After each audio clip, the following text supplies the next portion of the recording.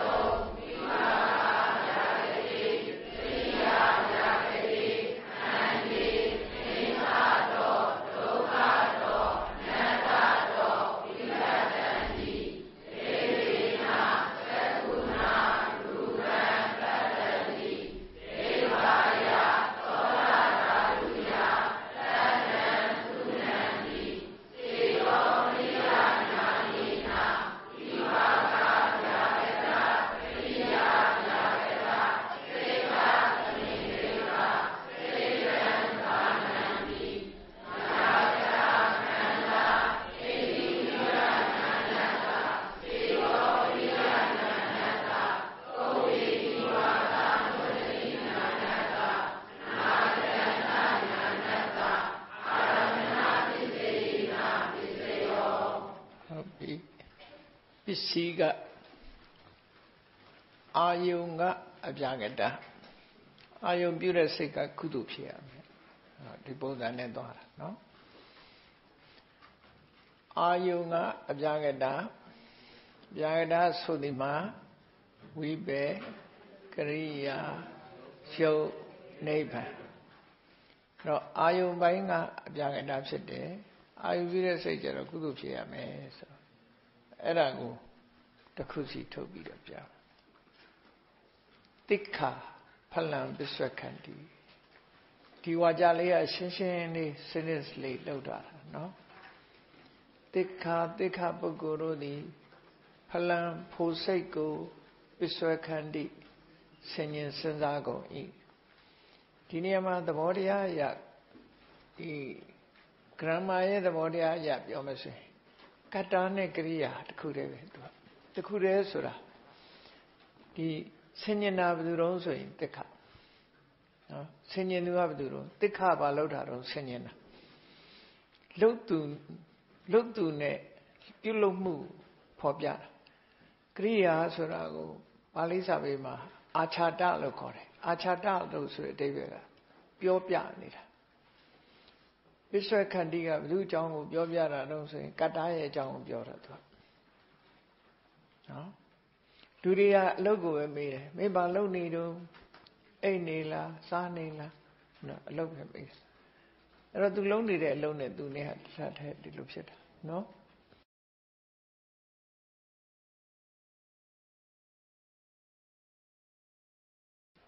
The car yet a logo, Bishop Candido. Cambodia do load up or them hope to a tea that the cook said that. Diniama, the cane besoi candiga.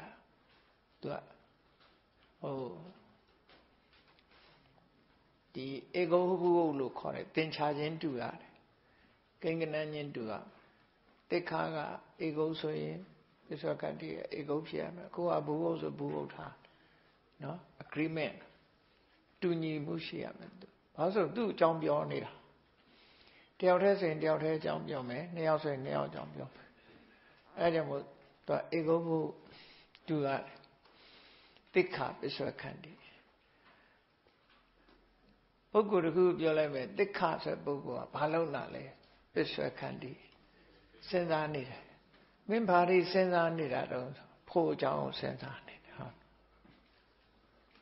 ဒါစကလုံးရဲ့အဓိပ္ပာယ်ကိုကြည့်လို့ရှိဖိုးအကြောင်းကိုစဉ်းစားနေတယ်ဖိုးစိတ်ကိုသူ့တဏ္ဍမှာဖြစ်ခဲ့တဲ့ဖိုးစိတ်ကိုပြန်တွေးနေတယ်ဆိုရင်ဖိုးစိတ်ဒီတွေးเสียအာယုံတွေးတော့တာကတိခပုဂ္ဂိုလ်ရဲ့တဏ္ဍမှာတွေးတော့တဲ့စိတ်ကုသိုလ်စိတ်ပဲဖြစ်တယ်ဟောယဟနာဆိုရင်ကရိယာစိတ်ဖြစ်သွားဒါကြောင့်မို့လို့တိခပစ္စခန္တိအဲ့တော့ဖိုစိတ်ဒီဝိဘက်စိတ်ဖြစ်တယ်ဝိဘက်စိတ်ဖြစ်သောကြောင့်အဗျာကတအဗျာကတကိုပြန်လီတွေးတောတဲ့စိတ်ကကုသိုလ်စိတ်မဟာကုသိုလ်ဉာဏတမျိုးစိတ်မဟာကုသိုလ်ဉာဏတမျိုးစိတ်ကပစ္စုပ္ပန်ဖိုစိတ်ကအာယုံပစ္စည်းတရားမဟာကုသိုလ်ဉာဏတမျိုးစိတ်ကအာရမဏိကပစ္စုပ္ပန်တရားအာယုံပြုပြီးတော့ဖြစ်တဲ့စိတ်ကိုအာရမဏိကလို့ပါဠိစာပေမှာသုံးတယ်အာရမဏရဲ့အာရမဏိကရဲ့ဒီသုံးနှစ်ခုရှိတယ်အာယုံရဲ့အာယုံပြုတဲ့စိတ်ရဲ့အာရမဏအာရမဏိကအချင်းချုပ်သုံးညင်လို့ရှိရင်အာရမဏနဲ့အာရမဏိကအာရမဏကအာယုံအာရမဏိကအာယုံပြုတဲ့စိတ်သိတဲ့စိတ်အဲနှစ်ပိုင်းလေးကိုပြောသွားမှာနော်အဲတိခပုဂ္ဂိုလ်လို့ဆိုတဲ့ဖြင့်ကရိယာစိတ်သူတဏ္ဍမှာမဖြစ်နိုင်ဘူး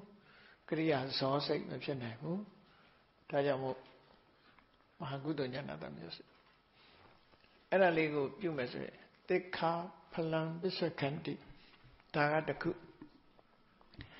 နောက်တစ်ခုတိခပဲ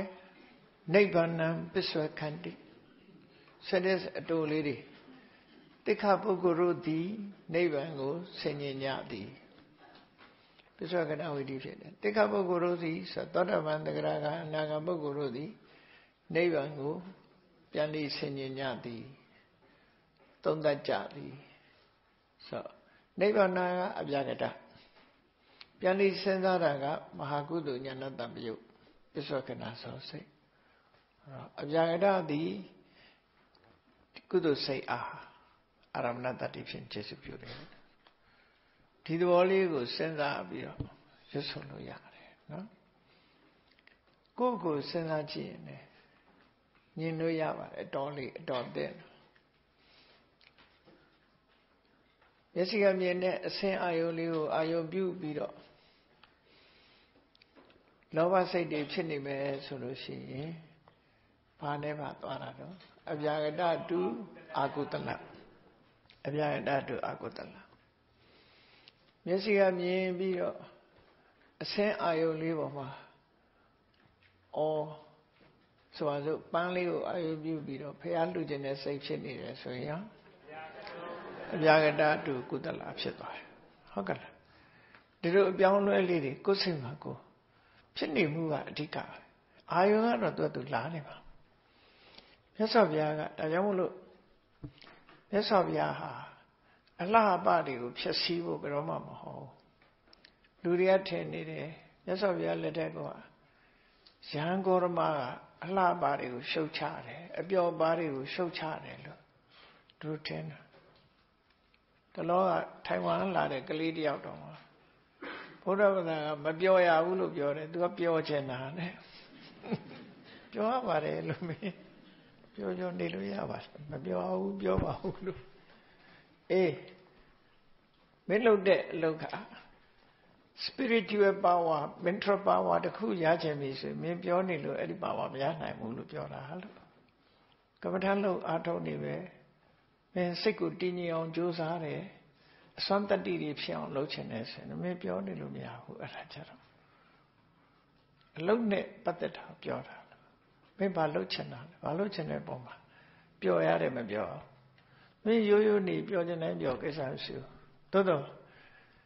ပျော်တဲ့စိတ်ထဲမှာအကုသိုလ်စိတ်တွေဆိုရင်တော့မင်းဒုက္ခရောက်မှာပျော်နေဒုက္ခရောက်မှာပဲနော်ကြားဦးကြတယ်မဟုတ်လား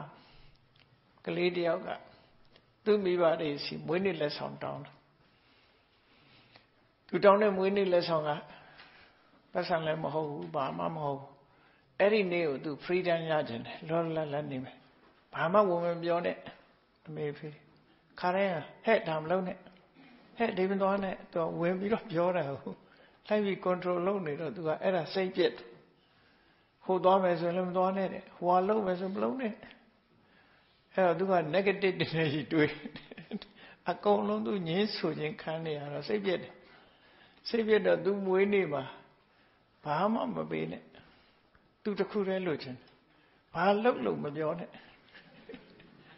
အဲ့ဒီမွေးနေလက်ဆောင်ပေးနိုင်မလားလို့ဆိုမိဘတွေလည်းခေါင်းငိမ့်လိုက်တယ်အဲ့ဒီကလေးကစိတ်တိုင်းကြအကုန်လုံးတာသူကြိုက်တဲ့အချင်းသီးတွေစားတယ်ခွေးတကောင်ကိုရိုက်တယ်ခွေးတကောင်ကသူ့ကိုကြိုက်သည်ထီအောင်သူကရိုက်တယ်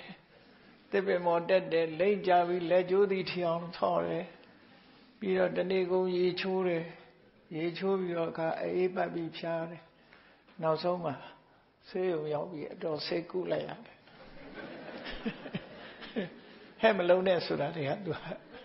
အဲ့ဒါတခုမှမလို့ချင်ဟိုလိုက်ကြည့်ုံကြည့်နေဘာမှမလို့ချင်အဲ့ freedom ယူပြီးတော့နောက်တည့်တပတ်လောက်ဆေးရုံတက်ပြီးရှင်းတဲ့အခါကျတော့အမေတို့ဖေတို့နောက်ဒီလက်ဆောင်မပေးပါနဲ့အဲ့လက်ဆောင်အဲ့နောက်မှကြောက်သွားတာအဲ့ဒါမျိုးနော်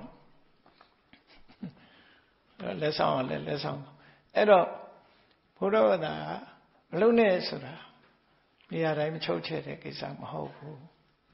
နော်ဒါလို့ရင်ဒီဟာဖြစ်လာမယ်ဆိုတာအဲ့ဒါကိုမဖြစ်ဖို့အတွက်ဒါမလုံးနဲ့လို့ပြောတာဒါလို့ရင်တော့ဖြစ်မှာပဲမင်းအဲ့ဒါဖြစ်ချင်သလားဖြစ်ချင်တော့လို့အဲ့ဒီတိုင်းလာမှာပဲလို့သူတို့ဆိုလိုတာနော်အဲ့တော့မပြောရဘူးပုံပြောရတယ်သူ့တိုင်းတာရသူ့အဆင့်နဲ့သူပေါ့ပြောပေါ့လို့ဆိုသူကနိစ္စကိတ္တပွဲမကြည့်ရဘူးလို့ပါတော့မဟုတ်ပါဘူးသူဘုရားကပွဲကြည့်တာပေါ့မကြည့်ပဲနေတော့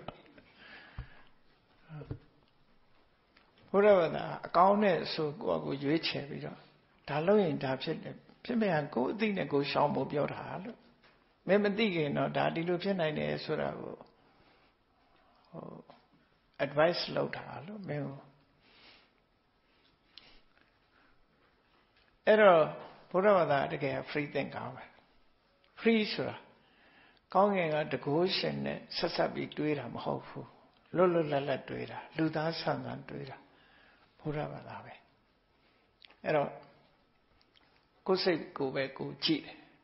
ငါလှုပ်တာစိတ်ကောင်းနဲ့လှုပ်တာလားငါပြောတာစိတ်ကောင်းနဲ့ပြောတာလား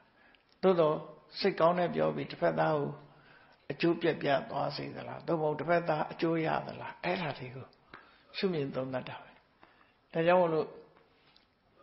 ကောင်းတာပြောတာပဲမှန်တာပြောတာပဲဆိုပြီးတော့လေအကျိုးမရှိရင်မပြောရဘူးတော့နော်ကိုပြောတဲ့စကားဒီကောင်းတာလည်းဖြစ်ရမယ်မှန်တာလည်းဖြစ်မယ်သို့တော့တစ်ဖက်သားမှာအကျိုးထိခိုက်ရင်မပြောနဲ့လို့ဆိုလိုတာ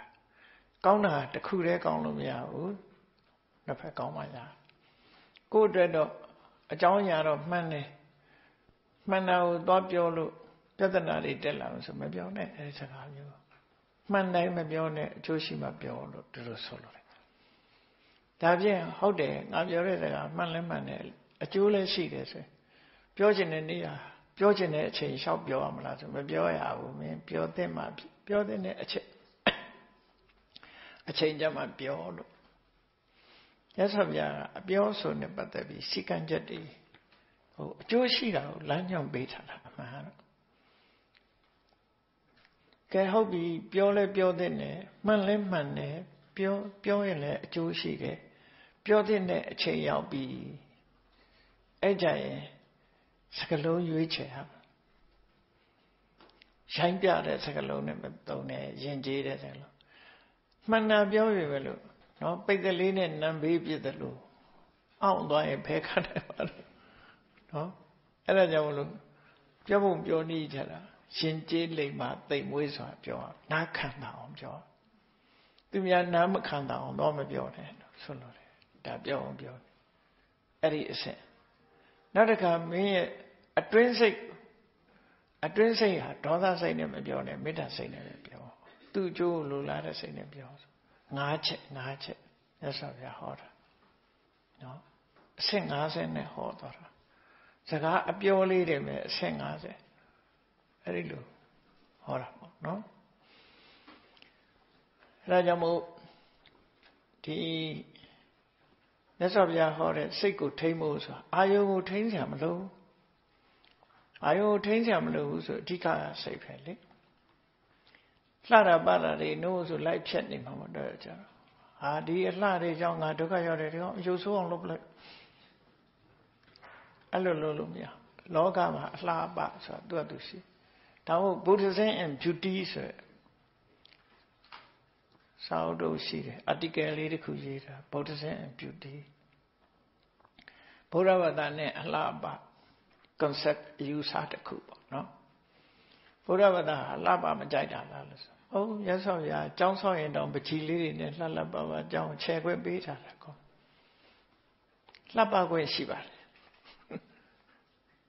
ဘုရားဘာသာဖြစ်လို့ယူဆိုရမလို့မအောင်ဝေးကြတယ်လှပခွင့်ရှိတယ်သို့တော့အဲ့ဒီလှပပေါ်မှာတွေ့တာမှုကိုတော့မလုံးနဲ့လို့ဆိုလို့တယ်တားတာတစ်ခုပြောတာတစ်ခုနော်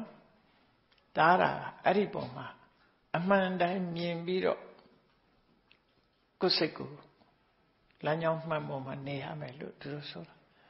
အဲ့ဒါကိုထိမ့်ဖို့ပဲရှိတာလေတစ်ဖက်သက်ပဲလှတဲ့ဟာကိုတော့အပြစ်ဆိုလို့ပဲဖြစ်ပါဒါကြောင့်မို့မြတ်စွာဘုရားအလှပကို appreciate လုပ်တယ်အတိမတ်ပြုတယ်တခြင်းတန်ကိုလည်း appreciate လုပ်တယ်စောင်းတန်ကိုလည်း appreciate လုပ်တယ်ကောင်းရင်ကောင်းတယ်မကောင်းရင်မကောင်းဘူးနော်ပိဿတိကတီးတဲ့စောင်းလေးချော်လာနင်ကတခြင်းတန်နဲ့စောင်းတန်တော်တော်လိုက်ဖက်တာပဲ appreciate လို့သိတာပေါ့နော်မသိရဘူးမဟုတ်သိရကောင်းရင်ကောင်းတယ်လို့သိတယ်မကောင်းရင်မကောင်းဘူးလို့သိတယ်ဒါသိကိုသိရမှာသိတာနဲ့တွေ့တာနဲ့တခြားစီအဲ့ဒါပေါ့အစွန်းရောက်သွားတဲ့ဘာသာတရားတွေကနတ်တွေကစပြီးမြတ်စွာဘုရားပေါ်မှာအပြစ်ဆိုတာတွေရှိတယ်နတ်တွေကဘုရားကိုလာပြီးတော့ complain လုပ်ကြတယ် blame လုပ်ကြတယ်ယဟန်တွေကိုတော့တော်ရကြောင်းဆောက်တည်ပြီးတော့ဟုတ်လားအရိညကင်းဒူရင်ဆောက်တည်ရမယ်လို့ပြောတယ်ကိုရောကြီးကတော့ဒီမှာတကယ်ကိုယရနာတွေစီချက်ထားတဲ့ဂန္ဓကုရီတိုက်ကြီးထဲမှာအခမ်းသားနေတယ်အဲ့လိုပြပြောတယ်နော်မင်းဆိုရာဇာတွေကတ်တဲ့ဆွမ်းနေစားပြီးတော့လလပပဆောက်ထားတဲ့ကြောင်းနဲ့နေတယ်သူတို့ရဲ့တာမန်အမြင်တယောက်ဆိုရင်ဒါကိုစိန်ခံနေတယ်လို့ထင်တာမြတ်စွာဘုရားကအဲ့လိုမဟုတ်ဘူးသူဘလောက်ကောင်းတဲ့ထဲမှာနေဘလောက်ညံ့တဲ့ထဲမှာနေဥပမာပဲတဲခုတ်ထဲနေပြီးတောင်းကျမ်းနေတဲ့လူရောမရှိဘူးလားတော်ထဲမှာနေပြီးတောင်းကျမ်းတဲ့လူလည်းရှိတာလေအဓိကစိတ်ကအဓိကကြတာမြတ်စွာဘုရားတဲခုတ်ထဲနေပြီးဒါကြီးကိုတမက်တမောကြီး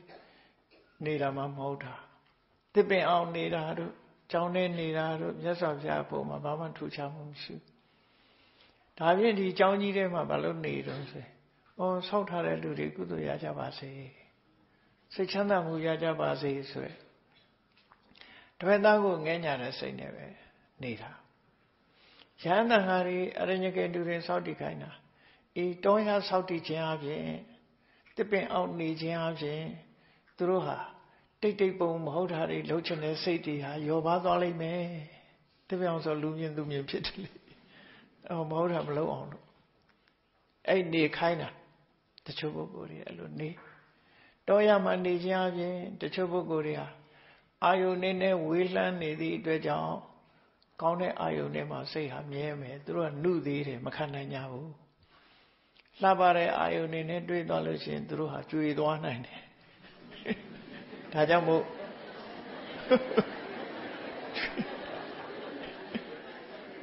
အဲ့လိုမဖြစ်အောင်မြတ်စွာဘုရားနေခိုင်းတာလို့ဒီလိုဆိုလို့တယ်လူပေါ်မှာအရေးချင်းလူရဲ့အရေးချင်းလိုက်မြတ်စွာဘုရားဟောတာနော်ရှင်းကျက်နေတဲ့ပုဂ္ဂိုလ်တွေဒီလိုမဟုတ်ဘူးသူ့နေရာနဲ့သူအဲ့တော့မြတ်စွာဘုရားဟာတကယ်လိမ္မာကျွမ်းကျင်တဲ့စေသမားလိုပဲသူဒါနဲ့တန်တယ်သူဒါနဲ့တန်တယ်ဒီလားနဲ့တန်စေကားနဲ့တန်စေကားပဲကြွေးအဲ့ဒီသဘောမျိုးကိုနားမလဲတဲ့ပုဂ္ဂိုလ်ကသူကြတော့ကောင်းနေစားနေပြီသူများကြရင်ဘာလို့အောင်မညာလို့အဲ့လိုလူရဲ့သဘောကအဲ့လိုထင်တာ တကယ်ကတော့မြတ်စွာဘုရားကအဲ့ဒါလို့မဟုတ်ဘူးနော်ဘုရားကိုယ်တိုင်ကလည်းတောရကြောင်းဒီမှာနေတဲ့ဟာသူ့မှာကိလေသာတွေရှိနေလို့တောရကြောင်းနေတာမဟုတ်ဘူးစံပြအနေနဲ့သူကဒိဋ္ဌာနုဂတိဆိုတာလူဆိုတာအတုလိုက်ပြီးလှုပ်လို့ရှိကြတယ်တုတတ်တယ်လူရဲ့သဘာဝနော်ဒိဋ္ဌာနုဂတိဆိုတာဒိဋ္ဌာကမြင်တဲ့အရာအတိုင်းအနုဂတိလိုက်လှုပ်တာနော်လိုက်လှုပ်တာသူကလူရဲ့သဘောအဲ့တိုင်းပဲဘာဆိုရှေ့ကလူအထင်ကြီးစရာလူလို့ရင်လိုက်လှုပ်တယ်ဒီရုပ်ရှင်မင်းသားမင်းသမီးကဒါဝတ်တယ်ဆိုလိုက်ဝတ်တယ်လေအတုလိုက်တဲ့အကြောင်းပြောပြတာနော်လိုက်လှုပ်ခြင်းနဲ့စိတ်ကရှိတယ်အဲ့ဒါကိုဒိဋ္ဌာနုဂတိလို့ခေါ်တယ်ဒိဋ္ဌာနုဂတိကလောကကြီးကိုလွှမ်းမိုးတာ50တဲ့ပဲပါတယ်ဗာရဏသီပြည်ကဘုရင်ကြီးကခြေထောက်ကလေးကမွေးကလေးကစာတာနဲ့ဖြစ်တယ်လမ်းလျှောက်တဲ့အခါကျထောနဲ့လေးနဲ့သွားတာအဲ့ဒါစတိုင်မှတ်ပြီးတော့ကျန်တဲ့လူတွေကအဲ့တိုင်လိုက်သွားတော့ဗာရဏသီပြည်တစ်ပြည်လုံးကအကျိုးတိုင်းပြည်ဖြစ်ဒီလူတွေသွားတာထောနဲ့ဘာဖြစ်လို့လူသွားတာဆိုတော့ဘုရင်ကြီးသွားတာကိုသဘောကျပြီးသူခိုးကြတာလေဒီစတိုင်လေးနဲ့သွားတကယ်ဖြစ်တယ်အဲ့ဒါကြောင့်မြတ်စွာဘုရားကလည်းကောင်းထုတွေကိုပြတာတောရကြောင့်မှနေပြတယ်သစ်ပင်အောင်မှနေပြတယ်သူ့အတွက်မဟုတ်ဘူးအများအတွက်စံပြလုပ်ပြတာမျိုးလေးတွေတော့ရှိစာထဲမှာအမြဲတမ်းဆိုတယ်နော်ဒီလိုမြတ်စွာဘုရားဟာတောချောင်းကိုဘာလို့နေတာတော့သူ့အတွက်ကိလေသာတွေကောင်းလှုပ်ရှားလည်းမရှိတော့ဘူးအေးစီနေပါလားဘာဖြစ်လို့တောရအကြောင်းတွေမှာနေတယ်လဲဘာကြောင့်သစ်ပင်အောင်နေတယ်လဲဆိုပစ္စည်းပါစနတာနောက်လူနောက်သားတွေအတွက်ဒိဋ္ဌာနုဂတိနောက်လူနောက်သားတွေကိုအကျဉ်းတရားထားတယ်နောက်လူတွေအတုလိုက်ပြီးတော့ကောင်းစားစေခြင်းနဲ့ဒါကြောင့်မို့လုပ်ပြတယ်လို့ဆိုတယ်သူကလုပ်ပြအားတယ်နော်နောက်လူနောက်သားတွေအတွက်အကျဉ်းထားတယ်သူတို့ဟာမြတ်စွာဘုရားတောင်းနေသွားသေးတာပဲတို့လည်းနေမှာပဲဆိုတဲ့စိတ်ဓာတ်လေးတွေပွေပြီးတော့လိုက်ပြီးတော့ကောင်းတဲ့အတုလေးတွေရအောင်လို့စံပြလုပ်ပြတာလို့ဒီလိုဆိုတယ်အဲ့တော့ဒီပဋ္ဌာန်းရွတ်ရင်လည်းပဲဒီကိုယ်အာယုံရဲ့ကိုဖြစ်တဲ့စိတ်ရဲ့သတ်မှတ်ပြီးတော့အဗျာကတကနေကုသိုလ်သွားတာလားအဗျာကတကနေအကုသိုလ်သွားတာလားအဗျာကတကနေဗျာကတသွားတာလားစဉ်းစားလို့ရတာပေါ့နော်စဉ်းစားလို့ရအောင်လို့ဒါပြောတာဖလံပစ္ဆွခန္တိကနံပါတ်1တခုဖို့ကိုစဉ်းစားတယ်နိဗ္ဗာန်ပစ္ဆွခန္တိနိဗ္ဗာန်ကိုစဉ်းစားတယ်နောက်တစ်ခုကနိဗ္ဗာန်ကုတ္တဗုဒ္ဓဝရဏတ္တဝရဏတို့ကုတ္တရဘူးတို့ကနိဗ္ဗာန်ကိုအာရုံပြုကြတယ်ဟုတ်လားနိဗ္ဗာန်ကိုအာရုံပြုပြီးဖြစ်တယ်အဲ့ဒါတွေဟာ3ချက်အာရမဏပစ္စေနာပစ္စယောနိဗ္ဗာန်ကုတ္တရဗုဒ္ဓဝရဏတ္တမက္ခတ္တနော်မက္ခလည်းနိဗ္ဗာန်ကိုအာရုံပြုတယ်ဆိုမက္ခကုသိုလ်နိဗ္ဗာန်ကဗျာကတကုတ္တရဘူးဝရဏတို့ကကုသိုလ်မက္ခကုသိုလ်နိဗ္ဗာန်ဆို3ချက်ဖြစ်သွားရနော်နောက်တစ်ခုတိခါဝါပုထုဇဏဝါတိခပုဂ္ဂိုလ်နဲ့ပုထုဇဉ်ပုဂ္ဂိုလ်တိခပုဂ္ဂိုလ်နဲ့ပုထုဇဉ်ပုဂ္ဂိုလ်တို့သည်မနေ့ကပြောတဲ့ရှုခွက်တွေသက္ကုပ္ပတာရမျက်စိကိုရှုမယ်သောတာနာသောတာပတ္တရာကိုရှုမယ်ခန္ဓာပတ္တရာရုပ်ကိုရှုမယ်ဇီဝပတ္တရာရုပ်ကိုရှုမယ်ကာယပတ္တရာရုပ်ကိုရှုမယ်ဒါကဝတ္ထုပိုင်းကိုပြောတာဒီအာယုပိုင်းကိုကြည့်လိုက်မယ်ဆိုရင်ရုပ်ကိုရှုမယ်အတန်အဆင့်ကိုရှုမယ်အတန်ကိုရှုမယ်အနံ့ကိုရှုမယ်ရတာကိုရှုမယ်အထိတ်ကိုထိတွေ့ကိုရှုမယ်တခါဝတ္ထုပိုင်းကဟရိယဝတ္ထုကိုရှုမယ်အဲ့ဒီမှာအာရဏ12ပါးထဲမှာဘယ်သူကိုခြံထားတော့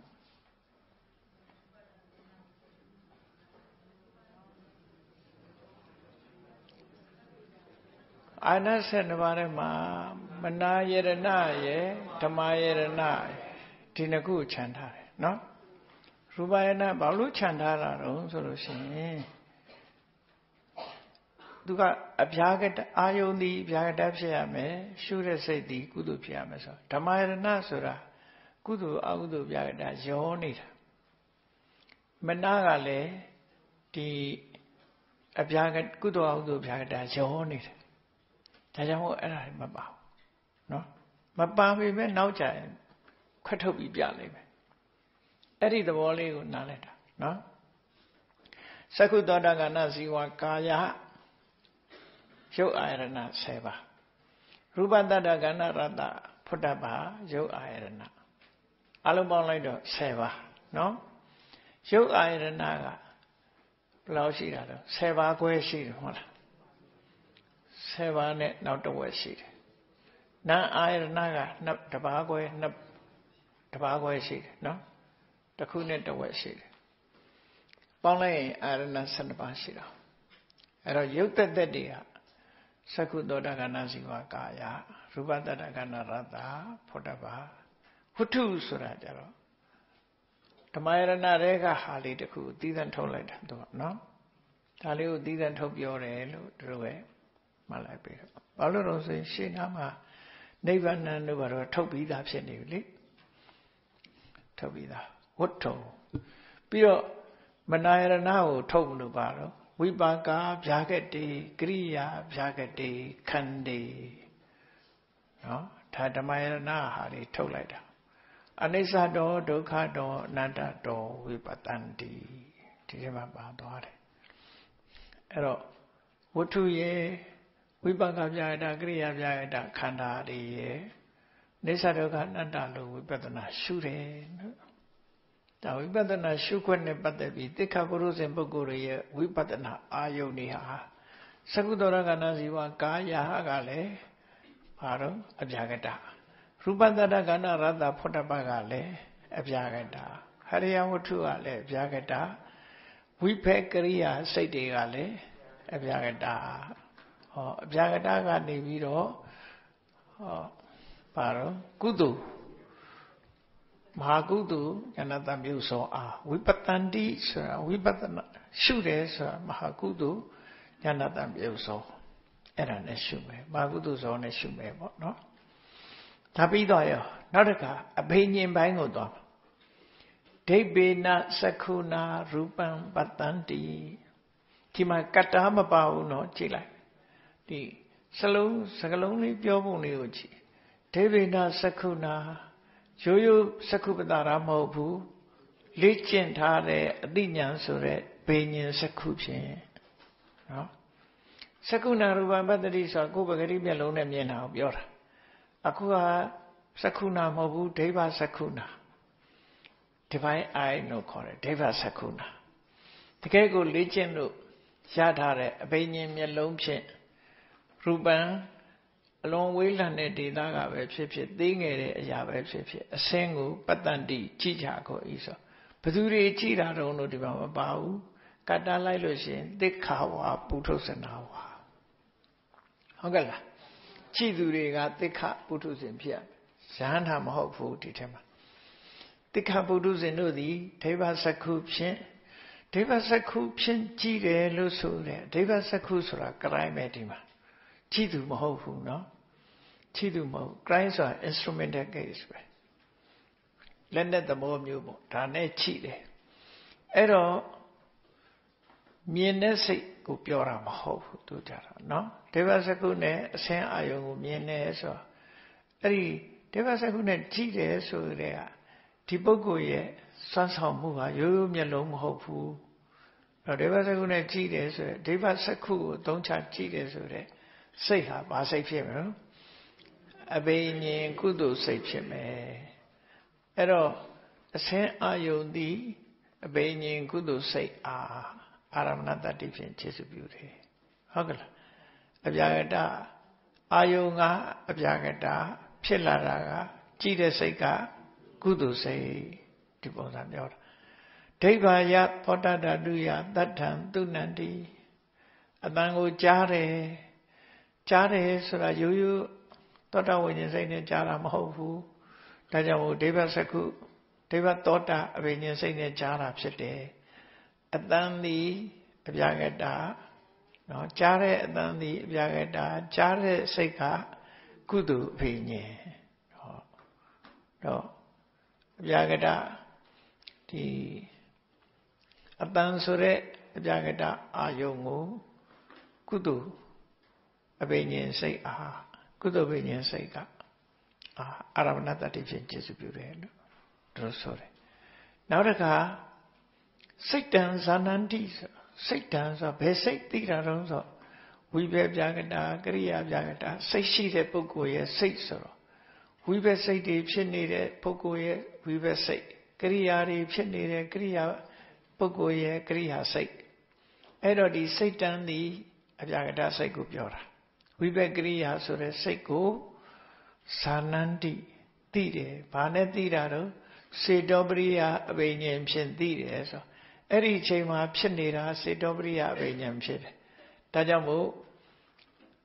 အာယုဖြစ်သောစိတ်သည်အပြာကတာသိသောအဘိညာဉ်သည်စေတောပရိယအဘိညာဉ်သည်ကုသိုလ်အပြာကတာသည်ကုသိုလ်အားအာရမဏတ္တိဖြင့်ခြေစပြုတယ်ဒီသဘောလေးကိုပြောတာနော်ကဲဒါပြီးတဲ့အခါကျတော့အပြာကတာခန္ဓာ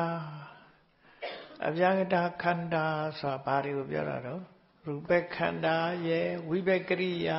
ဝေဒနာခန္ဓာသင်ညက်ခန္ဓာသင်္ခါရခန္ဓာဝိညာဉ်ခန္ဓာရူပခန္ဓာကတော့အကုန်ပဲဟုတ်ကလားမကုန်တာကဘာတော့ဝေဒနာခန္ဓာသည်ဝိဘက်ကရိယာဝေဒနာခန္ဓာသင်ညက်ခန္ဓာသည်ဝိဘက်ကရိယာမှာရှင်တဲ့သင်ညက်ခန္ဓာသင်္ခါရခန္ဓာသည်ဝိဘက်ကရိယာမှာရှင်တဲ့သင်္ခါရခန္ဓာဝိညာဉ်ခန္ဓာသည်ဝိဘက်ကရိယာစိတ်ပဲရှားတာဖြစ်ပေါ့မကုန်းတာကတန်တယ်အဲ့ဒီခန္ဓာတွေကိုအဋ္ဌိဝိဒအာယုပြုပြီးတော့အဋ္ဌိဝိဒဉာဏ်ဖြစ်တယ်ဆိုရင်အဋ္ဌိဝိဒဉာဏ်သည်အဘိညာဉ်ကုသိုလ်အဘိညာဉ်ကုသိုလ်အဘိညာဉ်သည်အပြာကတခန္ဓာအားစေတောပရိယအဘိညာဉ်ကုသိုလ်စိတ်သည်အပြာကတခန္ဓာအားပုပ္ပိနိဝါဒဒုတ္တိကုသိုလ်ခန္ဓာသည်ပုပ္ပိနိဝါဒဒုတ္တိအဘိညာဉ်အားနော်အဲ့လိုခြေစပြုတာအပြာကတခန္ဓာတွေကအာယုံအဲ့ဒီအာယုံကိုသိတဲ့ဒီအဋ္ဌိဝိဒအဘိညာဉ်စိတ်ကုသိုလ်အဘိညာဉ်စေတောပရိယကုသိုလ်အဘိညာဉ်ပုပ္ပိနိဝါဒနေတတိကုသိုလ်အဘိညာဉ်အနာဂတဉာဏ်လို့ဆိုတဲ့ကုသိုလ်အဘိညာဉ်ကပစ္စုပန်အာရမဏပစ္စည်းနဲ့ခြေစပြုတယ်ဒီလိုဆိုလို့နော်သူကအသေးစိတ်ပေးတာအသေးစိတ်ပြောပေးတာကဲနောက်တစ်ခုအဆိုကြည့်အောင်အပြာကတောဓမ္မော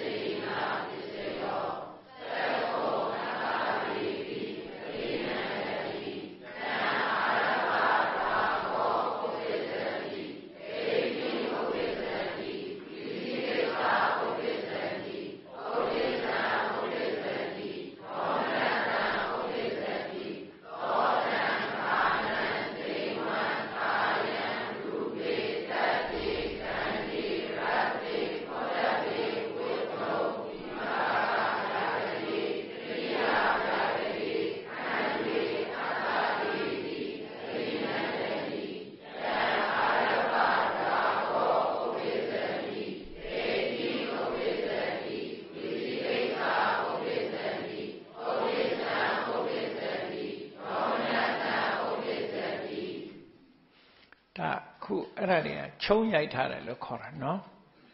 ချုံရိုက်ထားတာတစ်ခုစီအချင်းချုံပြီးတော့ရိုက်တာလို့အကျယ်အတိုင်းဆိုမယ်ဆိုရင်ဘယ်လိုဆိုရမလို့ဆိုစက္ခုံအတ္တရေတိဘိနနတိတံအာရဘရာဂောဥပိစတိနော်ဒိဋ္ဌိဥပိစတိဝိသိကိစ္စတံအာရဘဒိဋ္ဌိဥပိစတိတံအာရဘဝိသိကိစ္စဥပိစတိတံအာရဘဥဒိစ္စံဥပိစတိတံအာရဘဒေါနတံဥပိစတိထို့တူပဲသောတံအတ္တရေတိအဘိနန္တိတံအာရဘရာဂောဥပိစတိတံအာရဘဒိဋ္ဌိရွလျော အတန်20ပဋ္ဌာန်းကျင့်တနှစ်လောက်ရောမယ်အဲ့တိုင်းဆိုရင်အကုန်သာဖော်ရေးနော်အကုန်သာဖော်ရေးပဲဆိုရင်တချို့ကပေရလာမြုပ်ထားတယ်တချို့ကပေရလာမပါဘူးနဲ့မြုပ်ထားလိုက်တာလူတာလေးတွေကိုမြုပ်ထားနော်အဲ့လိုသွားတာနောက်ကြတော့သောတံကဏံတခုစီသွားမှာဝဋ္ထုံအတ္တရိတိအဘိနန္နတိဝိပါကဗျာယတိကရိယာဗျာယတိခန္တီအတ္တရိတိအဲ့ဒီမှာဖော်ပေးထားလေနော်အဲ့ဒီဖော်ပေးထားတဲ့အတိုင်းပဲအလုံးဟာကြဲချက်ပြီးပြောမှာနော်ကဲဒါကတော့အသစ္စာမဟုတ်တော့ဘူးစက္ခုရဲ့ဘာလို့သောတာခန္ဓာစီဝါကာယဒီဝတ္ထု၅ခုရဲ့ရူပတတ္တခန္ဓာရတ္တဖုတ္တဗဒီအာယု၅မျိုးရဲ့နောက်ဟရိယဝတ္ထုရဲ့ဝိပါကဗျာယတကရိယာဗျာယတခန္ဓာလို့ဆိုတဲ့နန္တရားတွေနန္တရားတွေရဲ့ကျန်တဲ့ရုပ်တရားရုပ်အပြာကတတွေဝတ္ထုထီအောင်ရုပ်ပြကတဝိပဗျာယတကရိယာဗျာယတခန္ဓာဆိုတာကြတော့နာအပြာကတအဲ့တော့ရုပ်အပြာကတနဲ့နာအပြာကတအာယုန်တွေကိုအာယုန်ပြုပြီးတော့ရာဂဖြစ်တယ်အကုသိုလ်ဒိဋ္ဌိဖြစ်တယ်အကုသိုလ်ဝိသိကိစ္စဖြစ်တယ်အကုသိုလ်ဩရိစ္ဆဖြစ်တယ်အကုသိုလ်ဒေါမနတဖြစ်လာတယ်အကုသိုလ်ဖြစ်တယ်အပြာကတကအာယုန်ပစ္စည်းဖြစ်လာတာကအကုသိုလ်စိတ်တွေဟုတ်ကဲ့လားအပြာကတောဓမ္မောအကုသလတဓမ္မတာအာရမဏပစ္စည်းလားပစ္စယောအကုသိုလ်ဖြစ်ပါဒါအာရမဏပစ္စည်းအလုံးပေါင်းလိုက်တော့ဘယ်နှခုရှိပါကိုခုအာရမဏိနဝလို့သုဒ္ဓသင်္ချာကြတော့ထုတ်တာအဲ့ဒါကြောင့်နဝတယုတ်ကိုထုတ်ရင်ကုကုပြာကုအာကုပြာကုနဲ့ပတ်သက်ပြီး၃ခုထို့တူပဲအာကုသိုလ်နဲ့ပတ်သက်တာ၃ခုဗျာဒနဲ့ပတ်သက်တာ၃ခုဒီလိုဆိုလို့တယ်ပေါ့နော်ကဲဒါပညာဝါဒနဲ့ပစ္စယနေရတာနဲ့ပစ္စယနေရတာကအချင်းပညာဝါဒကအကျေကြီးသွားတာနော်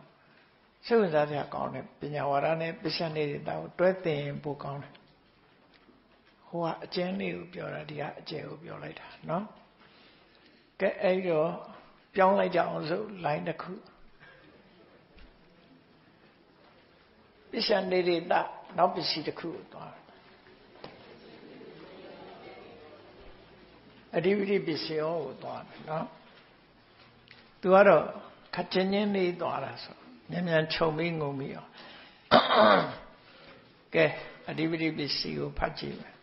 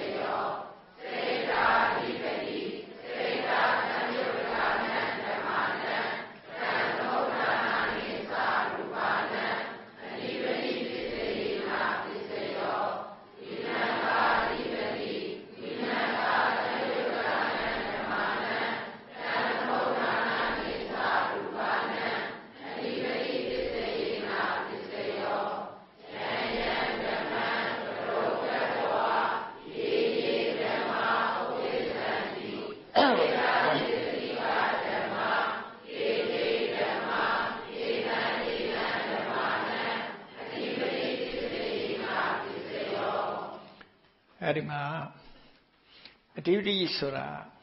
တစ်ခုတည်းပဲဖြစ်ရမယ်ဒါကိုအရင်မှတ်ကြည့်လိုက်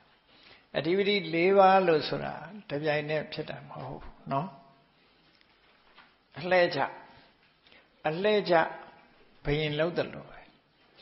အဓိပတိဆိုဒီမှာတစ်ခုသာဖြစ်ရမယ်နှစ်ခုဆိုရင်အဓိပတိမဟုတ်ပူးတွဲသဘာပတိတော့ရှိမယ်ပူးတွဲအဓိပတိလို့မရှိဘူးเนาะအဓိပတိဆိုဒီမှာတယောက်တည်းတဝိတည်းပဲဖြစ်ရနော်အဲ့တော့အဓိပတိက၄ခုရှိတာသန္တာအဓိပတိ ဝိရိယအဓိပတိစိတ်ဓာအဓိပတိဝိမတ္တာအဓိပတိအဲ့တော့တစ်ခုဟာအဓိပတိဖြစ်ရင်ကျန်တာတွေက follow လုပ်ရမယ်နောက်ကနေလိုက်နောက်လိုက်ပဲဖြစ်ရမယ်အလှည့်ကျအုပ်ချုပ်တယ်လို့ပဲသူတစ်ခုပဲအဲ့ဒါကြောင့်မို့လို့စတ္တာရောအဓိပတိလို့ဒီလိုမသုံးတာဟိုတုန်းကဟေတု6ခုစလုံးကိုဟေတုတံပြုတ်တကနံဓမ္မနံလို့တခါပေါင်းပြောလိုက်တာလေတခုတည်းခေါင်းဆောင်ထားတာမဟုတ်ဘူးတခုခေါင်းဆောင်ထားတာမဟုတ်ဘူးအားလုံးဟာတူတူပဲဆိုပြောဒီကြတော့အဲ့လိုမပြောဘူးအကယ်၍တူတူပဲလို့ပြောကြလို့ရှိရင်နော်စတ္တာရောအဓိပတိတံပြုတ်တကနံဓမ္မနံဒီလိုဟောမှာပေါ့နော်အဓိပတယောအဓိပတိတံပြုတ်တကနံဓမ္မနံတန်သမုဋ္ဌာနနိသရူပနံဒီလိုပဲသွားမှာပဲအဓိပတိတို့သည်အဓိပတိနှင့်ရှင်သောစိတ်စေတသိက်သူတို့ကထုတ်လုပ်တဲ့စေတစာယုတ်တို့အားအဓိပတိတတ္တိဖြင့်ကျေစုပြုတယ်လို့ဒီလိုမဟောဘဲနဲ့တစ်ခုစီဟောတာဟာဟေတုနဲ့မတူဘူးနော်အဓိပတိဆိုတဲ့အတိုင်းမှာအဓိပတိဆိုတာအဓိဆိုတာကိုယ်နဲ့ဆက်သွဲလာတဲ့အရာတွေပေါ်မှာပฏิဆိုတာအုပ်စိုးတာအဓိနံပฏิအဓိပတိကိုယ်နဲ့ပတ်သက်လာလို့ရှိရင်ကိုယ်ကအကြီးကျယ်ပဲဒါလို့ဆိုလို့ရတယ်နော်လွှမ်းမိုးကြီးစိုးနိုင်တာအဓိပတိမြန်မာနိုင်ငံမှာတော်ရင်ကြောင့်ကိုပြန်ကြည့်လိုက်လို့ရှိရင်အဓိပတိဆိုတဲ့စကားလုံးကိုသုံးခဲ့ဘူးတယ်ဂျပန်ခေတ်မှာဂျပန်ပေးတဲ့လွတ်လပ်ရေးအချိန်တုန်းကအဓိပတိဆိုပြီးတော့သုံးခဲ့တယ်သမတလို့သုံးတာမဟုတ်အဲ့တော့အဓိပတိလို့သုံးနော်အဓိပတိဆိုတဲ့စကားလုံးကိုသုံးခဲ့တယ်အဲ့တော့ဒီမှာသန္တာအဓိပတိဝိရိယအဓိပတိစိတ်ဓာအဓိပတိဝိမတ္တာအဓိပတိသန္တာကကြီးစိုးနေတဲ့အချိန်ကျန်တာတွေအကုန်လုံးဒါမို့သန္တာကြီးလင်ကျန်သမျှပြီးစည်းတယ်ဆိုသန္တာဝတ္တောကိဏမကမ္မနာသိစတိမဖြစ်နိုင်တာတွေအလုံးဖြစ်တယ်သန္တာပြင်းထန်လာလို့ရှိရင်ဒီလိုဆိုလို့ရတယ်သန္တာပြင်းထန်လာလို့ရှိရင်အလုံးဟာသန္တာကဥဆောင်သွားနိုင်တယ်အဲ့ဒီကြရင်သန္တာသည်လောဘတဲ့ကိုလွှမ်းမိုးသွားတယ်သူကလွှမ်းမိုးလောဘကိုတော့အနိုင်ယူနိုင်တယ်ပေါ့ဒီသန္တာကတမန်အားဖြင့်ဆိုရင်သူကအနိုင်ယူတာဥပမာပဲဖျားဖြစ်ခြင်းနဲ့သန္တာရှိတဲ့ပုဂ္ဂိုလ်တယောက်ဟာအလုံးကိုစွန့်လွတ်နိုင်တယ်တွေ့တာမှုတွေအလုံးလောဘရဲ့ဟာတွေအလုံးစွန့်ပစ်လိုက်နိုင်တယ်ဘာလို့ဒီသန္တာကကြီးမားတာသန္တာရှိရင်အလုံးကိုစွန့်လွတ်ပစ်နိုင်တယ်ပေါ့ဒါသန္တာကြီးမားတဲ့သန္တာဘာကိုမှကျန်တာတွေကိမဆိုင်တော့ဘူးသန္တာနောက်ဝိရိယအဓိပတိဆိုရင်လုံလဝိရိယကြီးမှုထားလို့ရှိရင်ကြိုးစားတဲ့ပုဂ္ဂိုလ်ဟာလည်းပဲကျန်တာဘာမှကိုမငဲကွယ်ပဲနဲ့ကြိုးစားမှုကလွှမ်းမိုးချုပ်ခိုင်သွားပြီးအောင်မြင်သွားနိုင်တယ်ကြိုးစားမှုကြောင့်ဖြစ်တာ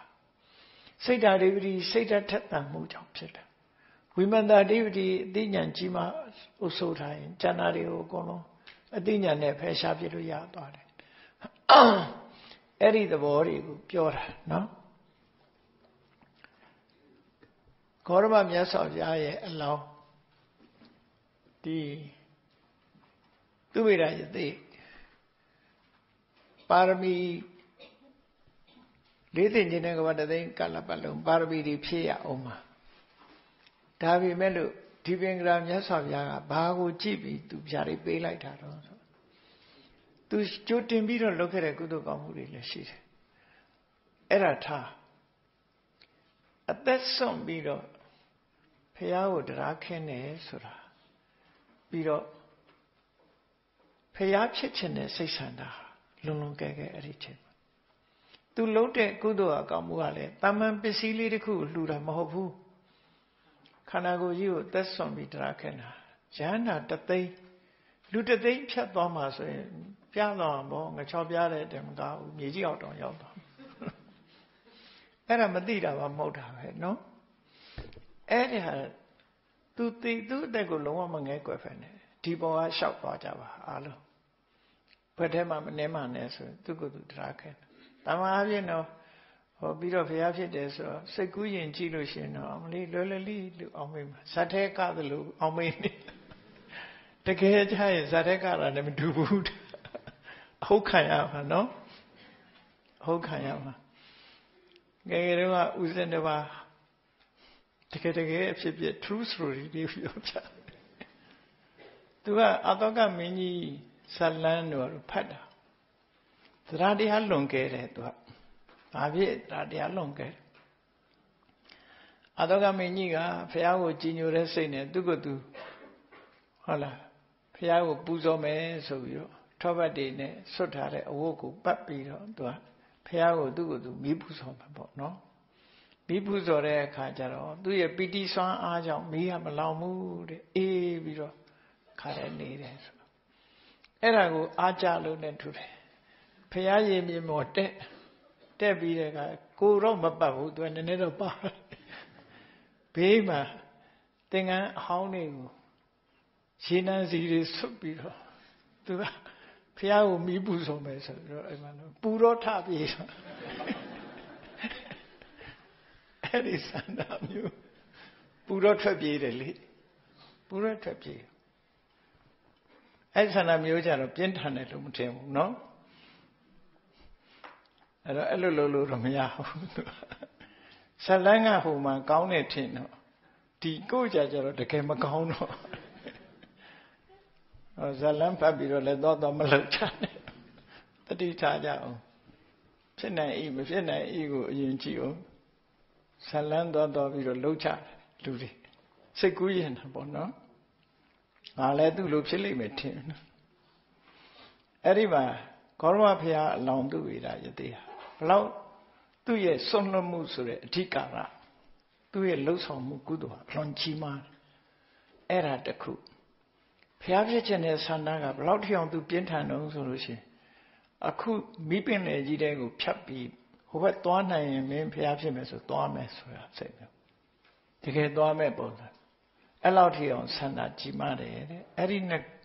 အချက်ကိုကြည့်ပြီးတော့ဒီပင်ကရမြတ်စွာဘုရားအေးတေချာပေါ့မင်းဘုရားဖြစ်မဲ့လူပဲနောက်ကြောင်းပြန်မဲ့လူမဟုတ်ဘူးဆိုပြီးတော့ပစ္စုပန်အခြေအနေကနေဆက်ပြီးကြည့်ပြီးဘုရားဒိဋ္ဌစကားပြောတာနော်ဘုရားဒိဋ္ဌပေးတာလို့ဆိုအဲ့လိုဆက်တယ်ဒါကြောင့်ဆန္ဒကြီးမှုနေတယ်ကဲအဲ့တော့ဒါလေးကိုနည်းနည်းကြည့်ဆန္ဒဓိပတိဆိုတာဆန္ဒစေတသိက်ဒါလေးကပစ္စည်းဆန္ဒတံပြုတ်တကာနံဓမ္မနံဒါကတပိုင်းတံသမုဋ္ဌာဏနိသရူပနံတပိုင်းဆန္ဒသည်စေတသိက်ထိုစေတသိက်နဲ့ရှင်တဲ့စိတ်စေတသိက်တွေကဆန္ဒတံပြုတ်တကာနံဓမ္မနံအဲ့ဒီစိတ်စေတသိက်တွေကြောင့်ဖြစ်ပေါ်လာတဲ့စိတ်တစရုပ်တွေကတပိုင်းတံသမုဋ္ဌာဏနိသရူပနံအဲ့တော့ပစ္စည်းကဆန္ဒပစ္စုပန်ကဆန္ဒနဲ့ရှင်တဲ့စိတ်စေတသိက်ကတပိုင်းစိတ်တစားရုပ်ကတပိုင်းလို့လူနှစ်ပိုင်းခွဲတာနော်ဟိတုနဲ့ခတ်ဆက်စင်းလေးပဲဒါနော်ပုံစံတူတူပဲအဲ့တော့ဆန္ဒနဲ့တူတူကဖြစ်တဲ့စိတ်စေတသိက်ဆိုတာ bond together ပဲလေတူတူဖြစ်ကြတာစိတ်တစားရုပ်ဆိုတာလည်းတူတူဖြစ်တာပဲအဲ့တော့ဒါမျိုးဆိုတာထင်ရှားသွားပြီဒီဟာလေးကနော်အဲ့ဒီတိုင်းပဲဝိရိယအဓိပတိဝိရိယတံမြုဒကနံဓမ္မနံတံသမုဋ္ဌာဏနိသရူပံစိတ်စေတသိက်ယုတ်စိတ်တစားယုတ်စိတ်တာအဓိပတိစိတ်တတံမြုဒကနံစိတ်ဆိုတော့စိတ်တတံမြုဒကဆိုစေတသိက်တံသမုဋ္ဌာဏနိသရူပံထိုစိတ်စေတသိက်တွေကြောင့်ဖြစ်တဲ့စိတ်တစားယုတ်ပုံစံတူပဲဝိမန္တအဓိပတိဝိမန္တဆိုတာပညာအမောဟအမောဟသည်အမောဟနဲ့ရှင်တဲ့စိတ်စေတသိက်တွေရဲ့စေတစရုပ်တွေရဲ့အဓိပတိတတ္တိနဲ့ခြေစပြုတယ်ဆိုတာဒါကသာသတာအဓိပတိပိုင်းအဓိပတိဟာ2မျိုးရှိတယ်ဆိုတာနော်သန္နဝိရိယဝိမန္တစိတ်ဓာတ်တို့ကသူတို့နဲ့ဖြစ်ဖက်တရားတွေကိုအဓိနံပတိအဓိပတိသူနဲ့ဆက်ဆက်နေတဲ့တရားတွေပေါ်မှာကြီးစိုးလိုက်တယ်ဆန္ဒသည်ဆန္ဒနဲ့တွဲဖက်ပြီးတော့ဖြစ်နေတဲ့စိတ်စေတသိက်တွေရုပ်တွေပေါ်မှာလွှမ်းမိုးထားတယ်အချိကဲဖြစ်လွှမ်းမိုးထားတယ်ဒါကြောင့်မို့အဓိပတိအဓိနံပတိဆက်ဆိုင်နေတဲ့အရာတွေပေါ်မှာလွှမ်းမိုးအုပ်စိုးထားတယ်ဒီလိုဆိုလို့တယ်ကျန်တာလည်းအဲ့ဒီအဓိပ္ပာယ်ပဲနောက် အာယုံအနေနဲ့လွှမ်းမိုးကြည့်ဆိုတာကြတော့အာရမဏဓိပတိဆိုပြီးနောက်ဆုံးအပိုက်ကအာရမဏဓိပတိယံယံဓမ္မကရုံကတဝါယေယေဓမ္မာဥပ္ပိသန္တိစိတ်တစရတိကာထဒါလေးကတစ်ပိုက်နော်ဒါလေးကရှေ့ကခြေစင်းလေးပေါ့ခြေစင်းလေးပြောတာယံယံဓမ္မအာရဘဆိုတာအာယုံပိုင်းကိုပြောတာရေရေဓမ္မဥပ္ပိသန္တိဆိုအာယုံပြုတ်ပြီးတော့စိတ်လာတယ်ဖြစ်လာတဲ့စိတ်တရားတွေအဲ့ဒီပိုင်းကျတော့ကန့်သတ်လိုက်တယ်ဓမ္မလို့ဆိုပြီးမဲ့စိတ်တစေတသိကာဓမ္မနော်ယာညာဓမ္မအာရဘဥပ္ပိသန္တိကရုံကတဝါရေရေဓမ္မဥပ္ပိသန္တိစိတ်တစေတသိကာဓမ္မတခြားဓမ္မတွေကိုမယူနဲ့အဲ့ကြတော့စိတ်စေတသိက်ပဲယာညာဓမ္မတို့ကတော့အကတ္တမပေးဘူးနော်ပြီးတဲ့အခါကျတော့မှအဖြေထုတ်တာတေတေဓမ္မဆိုတာအလေးမြတ်ပြုပြီးအာယုံပြုတဲ့အာယုံတရားတွေလို့ဆိုလိုတယ်တေတေဓမ္မအာယုံတရားတွေအစဉ်တိုင်းယူပေါ့ယံယံဓမ္မကရုံကတ္တဝါနဲ့တေတေဓမ္မယေယေဓမ္မဥပ္ပိသန္တိနဲ့စိတ်တစရတိကဓမ္မနဲ့တေတံတေတံဓမ္မနမစင်တိုင်းပဲနော်ရှင်းတော့အစဉ်တိုင်းတေတံတေတံဓမ္မနာစိတ်တစရတိကနံဓမ္မနာဆိုအဓိပတိပစ္စေနာပစ္စယောဒါကအာရမဏအဓိပတိလို့ခေါ်တယ်အဲ့ဒီမှာကရုံကတ္တဝါအလေးအမြတ်ပြုတယ်ဆိုတာဗမာစကားမှာရှုပ်ထွေးကုန်မယ်နော်အလေးအမြတ်ပြုတယ်ဆိုတာအလေးအမြတ်ပြုတယ်ဆိုတာတော့ကျတော့ဟိုယူသေးတာတို့လေးစားတာတို့ဗါတယ်အဲ့ဒါတွေနောက်ပြီးတော့လေးပင်တာတို့အဲ့ဒါတွေနဲ့မရောနဲ့အလေးအမြတ်ပြုတယ်ဆိုတာ तू ကဟိုရင်းဖြစ်တာကိုပြောတာနော်အလေးနဲ့ထားတာလည်းပါတယ်လွှမ်းမိုးချီးဆိုးနိုင်တာလည်းပါတယ်အာယုန်တစ်ခုကကိုယ်လွှမ်းမိုးထားတဲ့အာယုန်တစ်ခုရှိတယ်မလွှမ်းမိုးနိုင်တဲ့အာယုန်လည်းရှိတယ်အာယုန်ဆိုတာမျိုးမျိုးရှိတယ်နော်ကိုယ်စိတ်ကိုလွှမ်းမိုးချုပ်ကင်ထားတာအဲလွှမ်းမိုးချုပ်ကင်ထားတဲ့အာယုန်ကိုပဲ तू ဟာခရုတစိုက်အလေးပင်အလေးနဲ့ထားတယ်ဆိုတဲ့အဓိပ္ပာယ်မျိုးဟိုလိုလေးစားတာကိုပြောတာမဟုတ်ဘူးနော်ကရုံကတ္တဝါဆိုကဲဒီနာရကြအောင်ဆိုပြီးတော့ဆက်ရှင်